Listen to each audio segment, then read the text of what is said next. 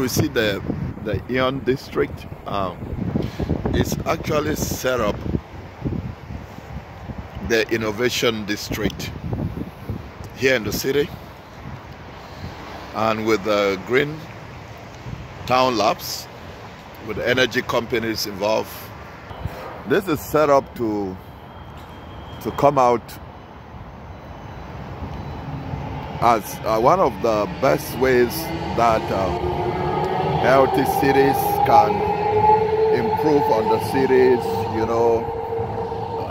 communication, transport, those issues which have to do with climate change, energy, and all the other companies that are involved. So the company has been doing great, and it is all set to make the district what it intends to be, the Ion Innovation District.